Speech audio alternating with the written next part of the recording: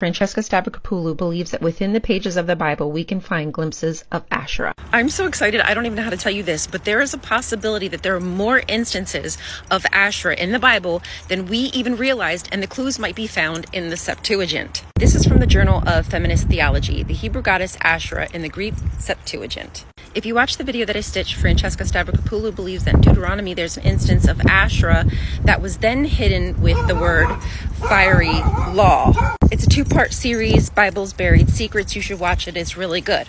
When reading the Hebrew Bible, it is clear the goddess Asherah is given a very negative image.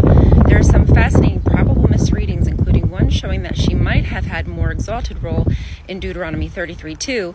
At the Lord's right hand there was a fiery law, or was it Asherah?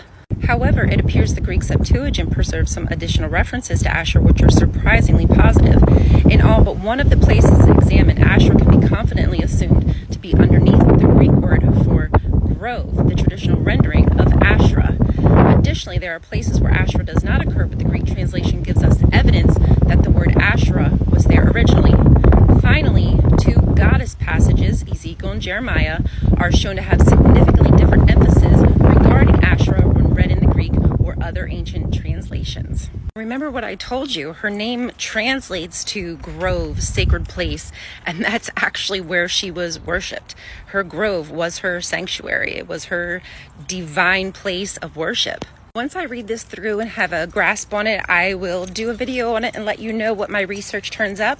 I encourage you all to read it for yourself and do your own research, but dude, come the fuck on.